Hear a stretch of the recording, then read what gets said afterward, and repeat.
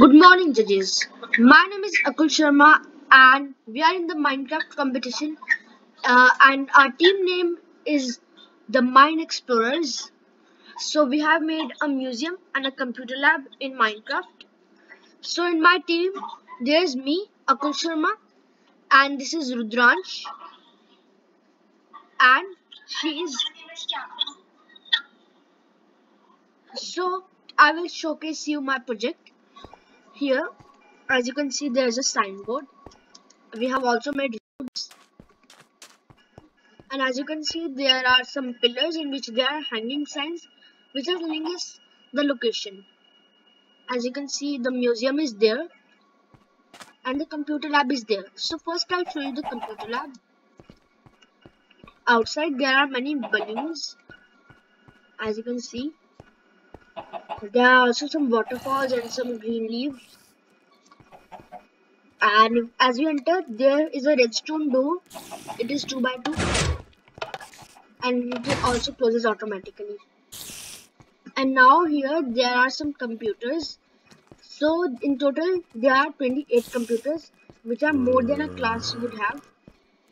So as you can see, but as you know that in the computer lab a student can face a technical issue by which his project can get delayed. So that is why the technician's room is right beside where the computers are. There's also one computer here and some paintings and some other things. So the technician can come anytime and he can help out with this. So except for the technician's room, here I also have a restroom because any student can require it during class. There are two taps and two soaps. So there are also a urinal here, and here there's also a toilet seat. So now we also have made a top floor, and for that we don't have any stairs. There's an easy to use automatic redstone elevator, so when any students come here they can easily go up by just pressing one button, and there are no buttons so that they can get confused, as you can see. So now as you can see, we have arrived at the top, but as you can see it is very dark because in other computer labs you might have seen that there are many separate buttons for separate lights, but here there is only one lever which turns on all of the lights, as you can see. So when I press this, all of the lights are turned on, and now here there is a green screen which can be used to film projects or any school videos or a notice, and this provides very high quality as there is no problem in the background. Now except for the green screen, there are also some places for storage where the assignments of the students can be stored, some gradings and some important information about the log of the computers can also be stored. Now except for that, we also have a staff room here in which all the teachers can work and upload the assignments in the computer lab for the students. There's a painting here. There are two computers for the teachers to work and also a sea lantern for light.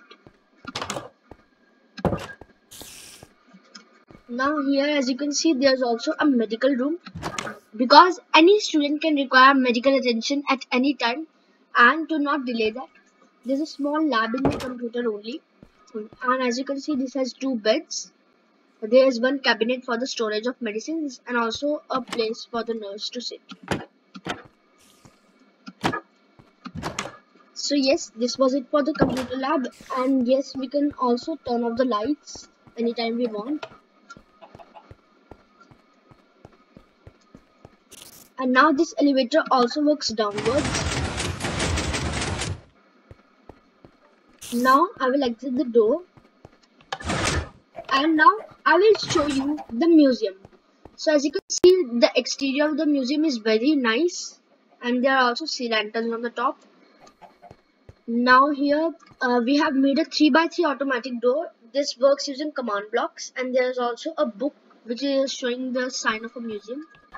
So as you can see, whenever the player goes, it automatically turns off, and as I come here, it turns off.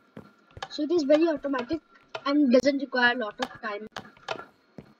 So now before the museum, There's also a map of the museum which shows that where all the things of the museum are located.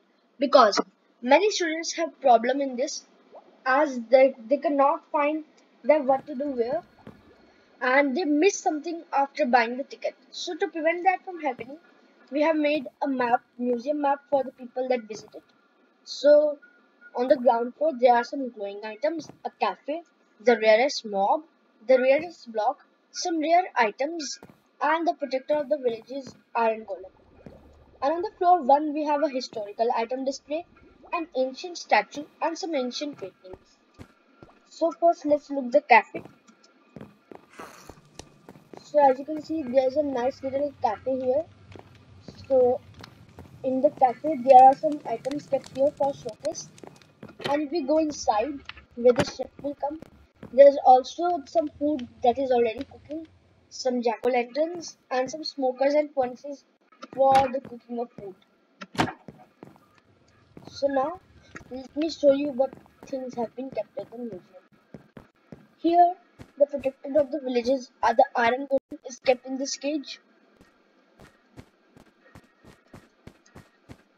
In this cage some glowing items in Minecraft are kept, like all the frog lights, some torches like the soul torch, the normal torch, and the redstone torch, the shroom light, the redstone block, and the glowstone. And here, as you can see, blocks of raw gold are kept because they also emit a zero point 0.1 light as it is not noticeable, but when we walk on them, this applies. And now here are some rare things in Minecraft. These are not the rarest items, but these are the rarest that we can obtain in survival with no cheats or switching of the versions. So as you can see, the elytra, the conduit, enchanted golden apples, the end crystal, the nether star, and the dragon egg, also the netherite ingot. And now let's have a look at the rarest block. Now this may seem common to you, but it is very rare in Minecraft as this is not even obtainable in 1.20. It was only obtainable in 1.16 because if we build a platform very away from the main end island, and keep many grass blocks there with a snow layer on top, there is a 1 in a million chance that an enderman would pick it and it would drop that snowy grass block. And now here as you can see, there is the rarest mob. This is a baby zombie villager with full enchanted diamond and a iron sword riding on a baby chicken. So this has a very rare chance of spawning and it is not practical. Now let's go upstairs, and to go there I have installed a bubble elevator. So as you can see, up is written here.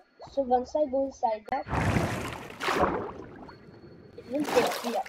And here, as you can see, there are Gupta dynasty coins. So many historical things are there. And not only can we see their display, but we can also read about them. So this is about the Gupta dynasty coins.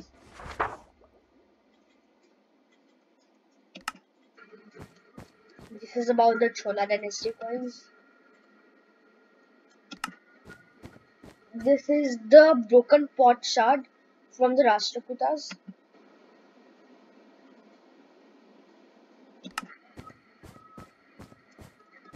These are the edicts of the Ashoka, which was a famous manuscript.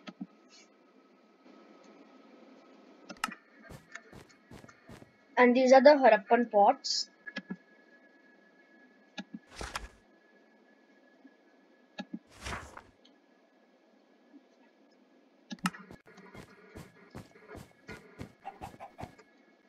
These are the hematite tubes fossil.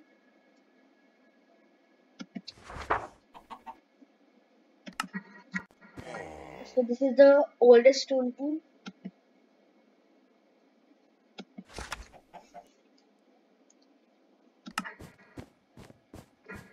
Here there is the sword of the Ashoka the Great Emperor.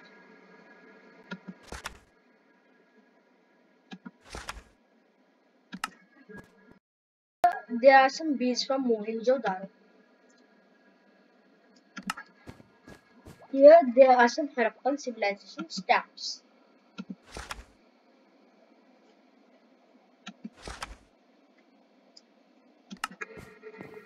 So these were the historical items, but there's also a statue here, as you can see. So you can see the statue from all the sides, and also here we have written about the statue. So it is an old ancient statue.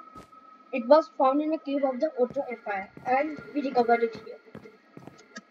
So now let's see the painting gallery. In this, all the famous paintings of Minecraft are kept. So this is the original Skull on Fire, and many more paintings I'll show you.